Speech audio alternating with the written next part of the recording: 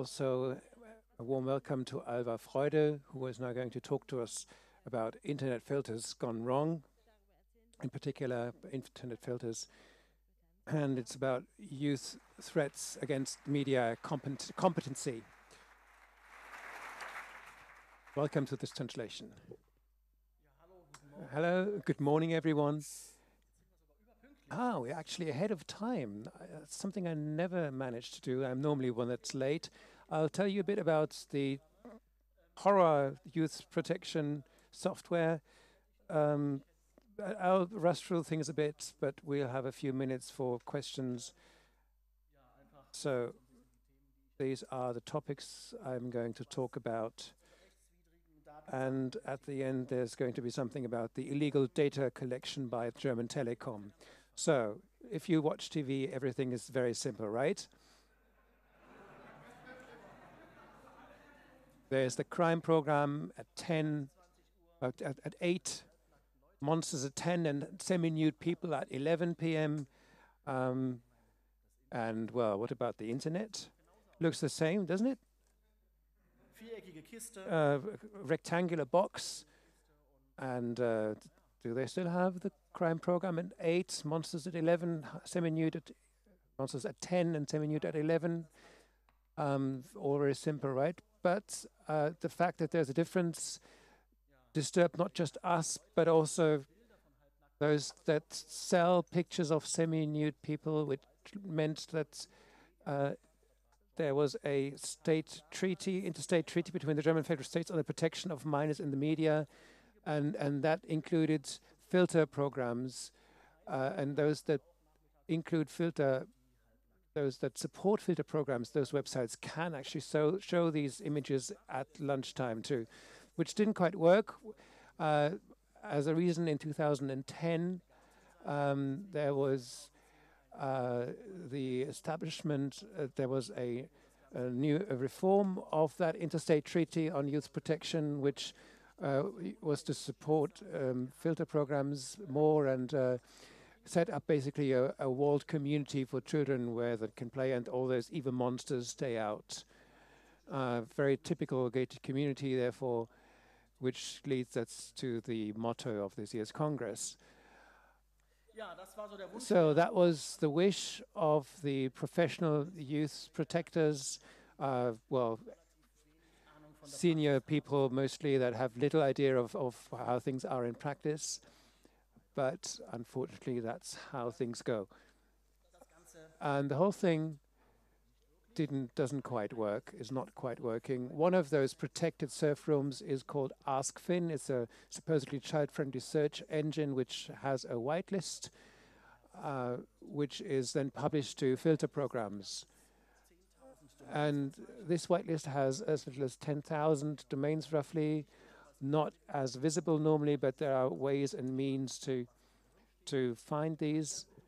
So if you remove all the duplicates without www, you have about 5,000 domains that are actually allowed, and that's what 6 to 12-year-olds are supposed to be able to access. Everything else on a typical filter program is all blocked, which is kind of ridiculous, of course, if you assume that you have 30,000 schools, primary schools 15,000, so most children will not even be able to visit their own primary school's website. There is not a single newspaper, only a newspaper museum included. Well, leave out the state broadcaster Kinderkanal, a children's channel. So allegedly, these data are updated regularly, daily it even says, but if you look at the timestamp in the XML file that contains all these URLs, and the last one was from 2013. If that's true or not, we'll leave open, but that's what the timestamp says. So I accessed this file in June this year, and I accessed it a few days ago, mid-December. There was no change. So 2013 seems to be right.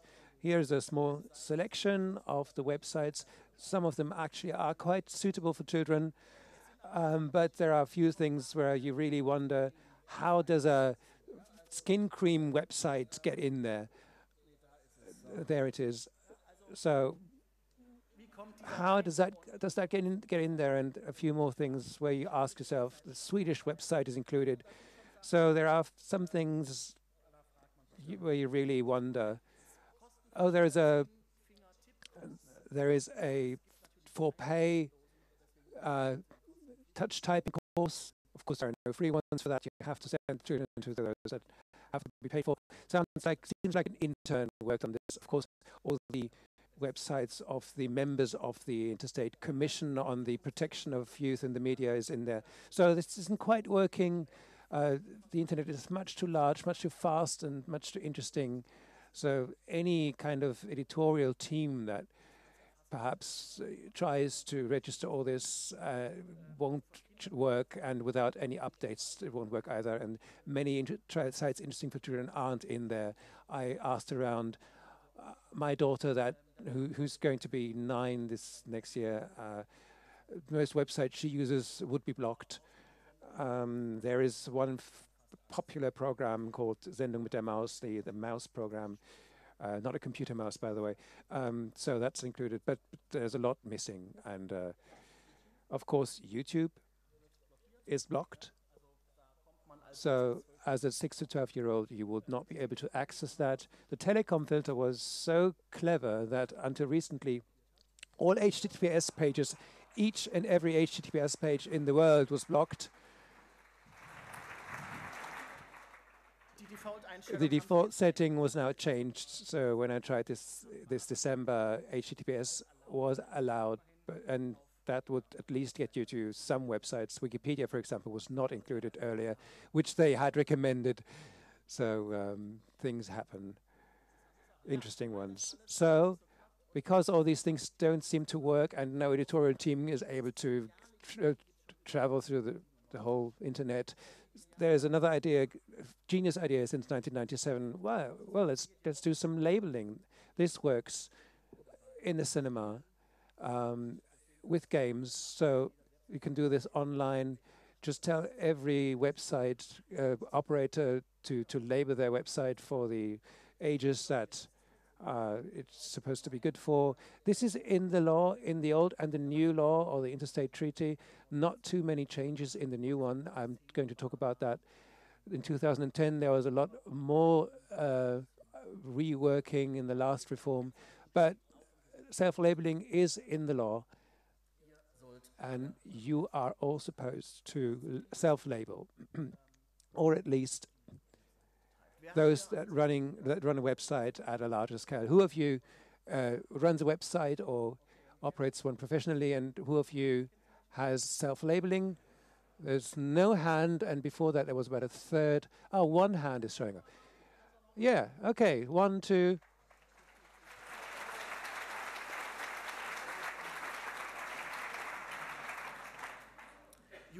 YouTube actually has age labeling.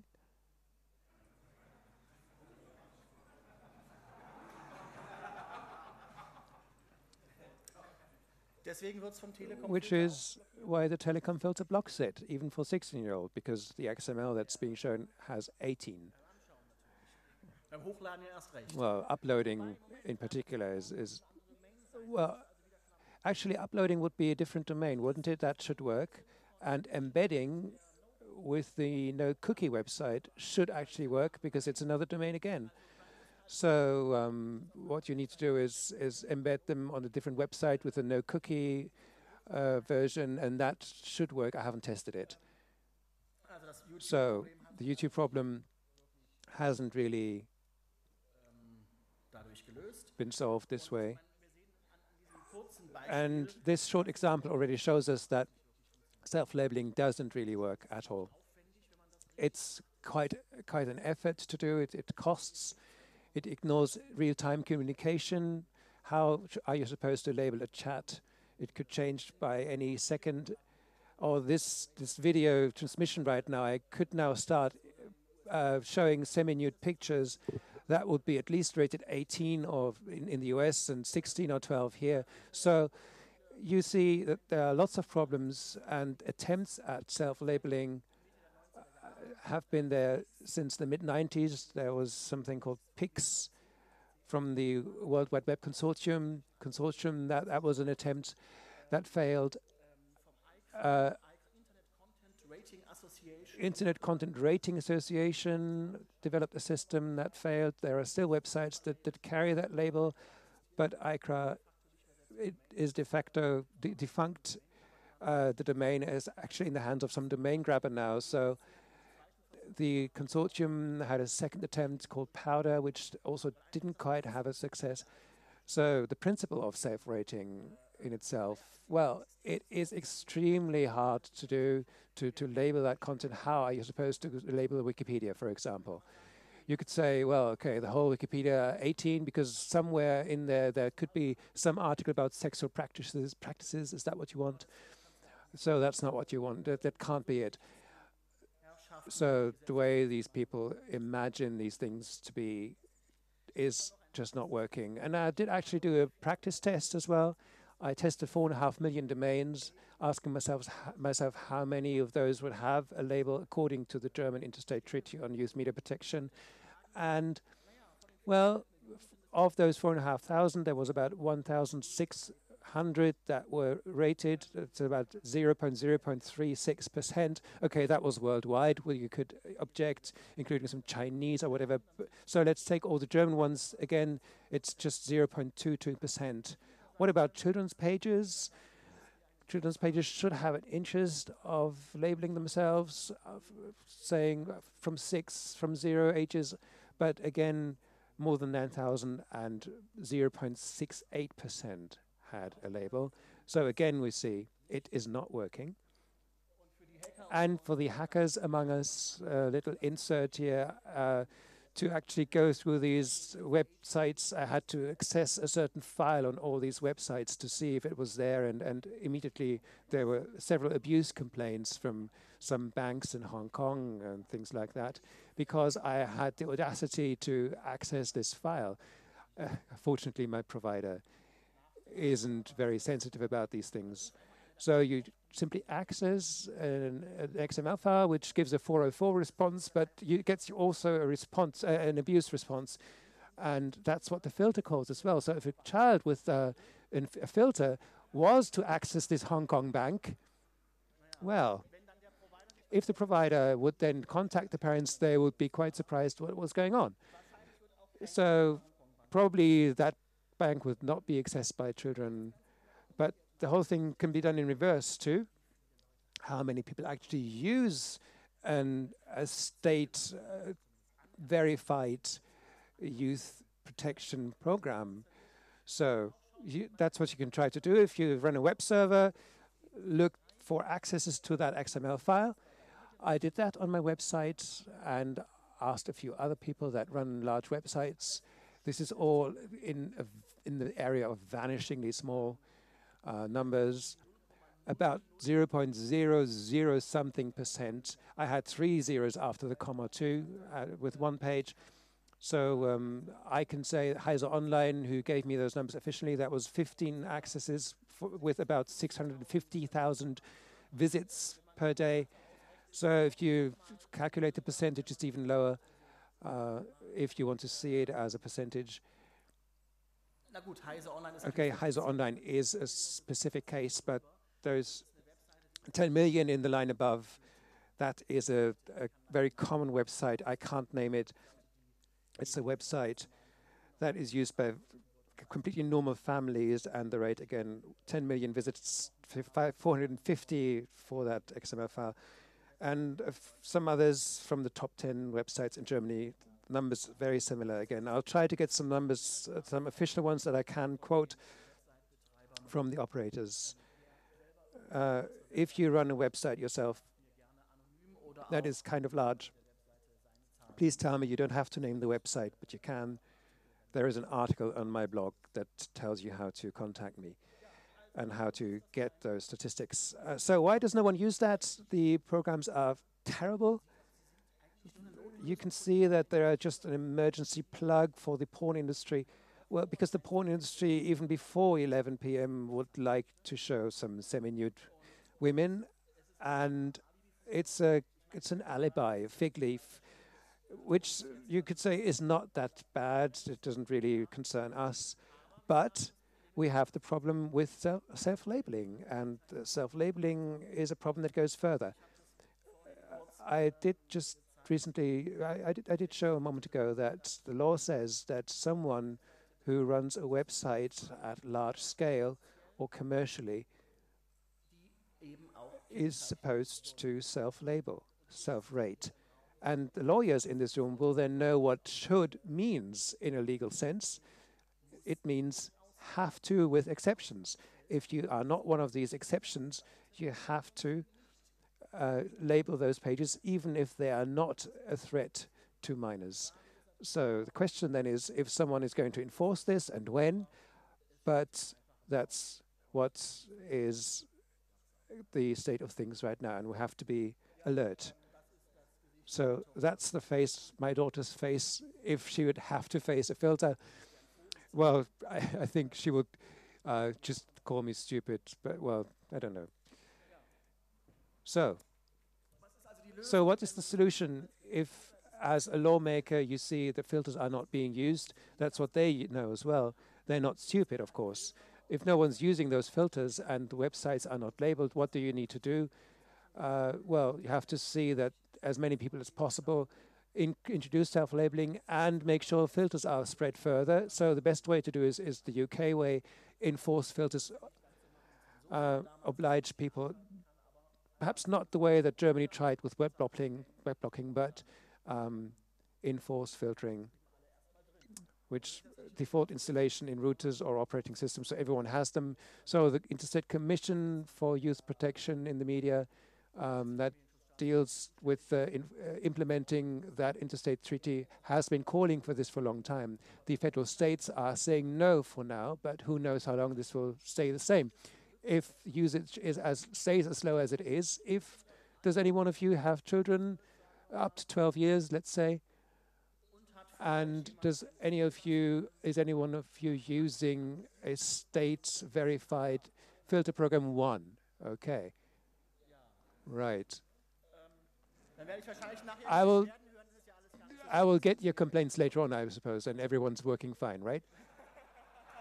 That was a response which I couldn't hear.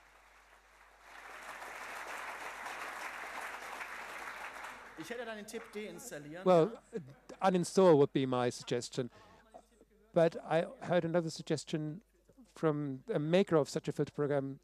Well, you shouldn't choose the actual age of your child in the settings. Go 1 or 2 further above. So if you set from 18, that means that only those things on an index by a federal authority for certain media would be blocked. So enforcing filters would be what things would be, how things would progress. And if you look at the judgment on web blocking that is being called for by the copyright lobby, that has been rejected for now, but a door has been opened, and we will see how things go, and it's not looking good. So let's move to another area, well, actually the same area now. Telecom, the German telecom. There are 4 officially approved filters by the Commission, and 3 of those are essentially the same. They're all made by the same company, who gives them to a non-profit organization, and they themselves have 2 offerings, like one of them hardware, one of them software based. And the telecom has its own product. It's based on a software that belongs to IBM. In the meantime, some of you might have heard of it. Everyone's free to use it on Windows, and it does great things. Like at each startup, it sends this request. And we can see that each time the system starts,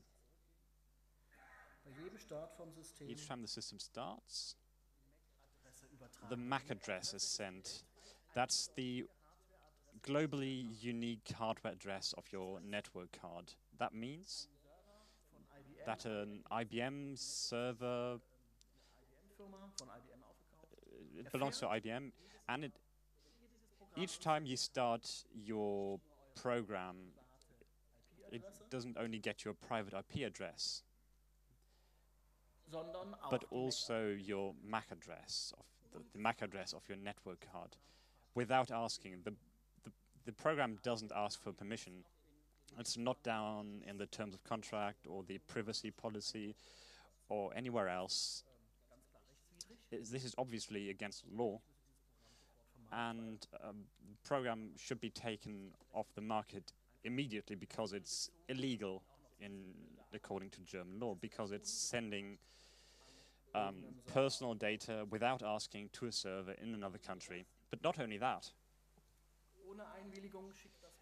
without permission, it also sends, well, the other one, this one is manually encrypted with a proprietary protocol, and they send data to a telecom server over HTTP for almost all websites that you try to access. Not entirely clear when you look at what's actually being accessed, but probably just about all of them, it sends the current URL. And because the data is encrypted with some block cipher in CBC mode, no, not in CBC mode, so it repeats every 16 bytes like it does with a 128-bit key. Well, it's some encryption method that I haven't managed to crack yet. And well, you just need to get some debugging tools. If there's somebody in the room who knows about Windows debugging, then I'd love to have a look at what's actually being sent here. But I managed to find out that it changes with each URL. It gets longer the longer your URL is, and if you have the same letters in a URL, the block is going to repeat. So it's very likely, it's essentially sure that this encoded block contains the URL that your child is accessing. So the telecom gets the entire surf protocol of your children without asking and without a possibility to change this. For the other options, you can at least change them at setup. In a competing program.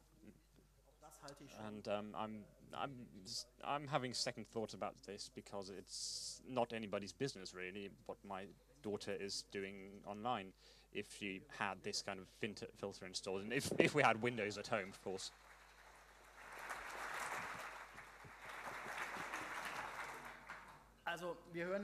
So you can see that these programs only exist for Windows, but the new law is supposed to change all of this because the hurdles are being lowered.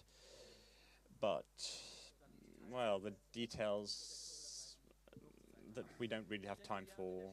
Well, I think the central point is that it's easy to bash these companies who make these filters. I mean, they only do it to be able to show naked ladies online before 11 o'clock. That's the reason behind these filters.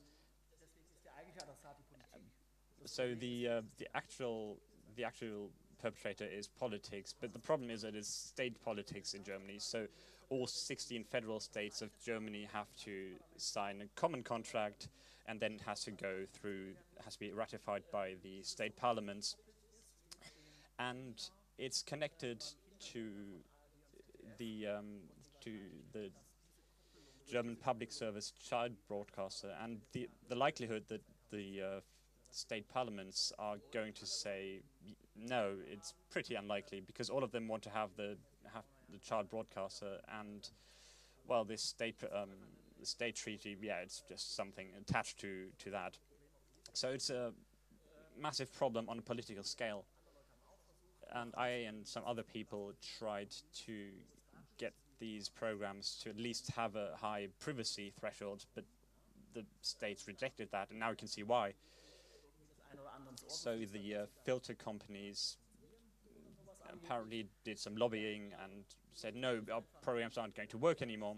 So this is about politics, and I'm certain that it has to be discussed on a federal level and not on a state level, because 16 federal states on a global medium, it doesn't work. And if it were discussed on a federal scale, we'd have more transparency, we'd have more opportunities for change, because on a federal scale, it's easier to change things when you don't have to consult 16 states. And of course, well, it's not a problem for a large company like YouTube to label its stuff, but who knows if they're not, if they're not working on algorithms to label individual videos instead of labeling their entire website for 18-year-olds. But small bloggers can't do that. And you can always say, yeah, it's not, he doesn't have to worry because he doesn't have any dangerous contents. But that's not true, because as soon as you target, as soon as you have contents that are not appropriate for under 16-year-olds, you're in trouble, and that can happen very quickly. So this is down to lawmakers to actually start doing something. We need a discussion, we need a debate. We can't just say, yeah, no, we won't do anything. But filters don't solve the problem. Another large topic is the convergence of media, online and offline, kind of meld together, but they're doing it wrong. I mean, a book that you can buy in a shop, or that as a publisher you can sell in a shop, needs age labeling online, even though it doesn't do in a physical shop, if it were for over 16-year-olds. It has to have a labeling, has to have an age label if it's targeted at over 16-year-olds. But this is silly. I mean, nobody can explain this to you. Nobody can explain to me what the increased danger it would be here. And why an ebook should have a label but not a printed one. So things that have already been labeled and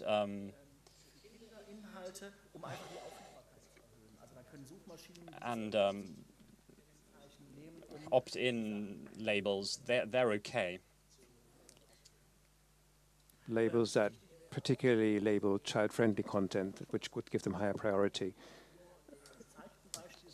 So, and the real risk should be looked at, which is not that a 10-year-old goes to some weird website. Well, 1 in 10,000 cases there might be, but the child would get there somehow. Anyway, the pupils will show each other films in the schoolyard. So communications risks are the ones that really exist, and filters will never be able to address those. Media competency is the answer. That area has to be supported and enlarged, and parents that really, really want to install a filter should be able to do that. I'm not going to bash anyone if they do. Well, whether I'm going to disagree with them is another matter, but those that want to can do it, and they have a choice. They're not just the few state-verified or acknowledged ones. There are a few others too. So no one is keeping you from installing those, but the state should not enforce this. That was a quick run-through. Any questions?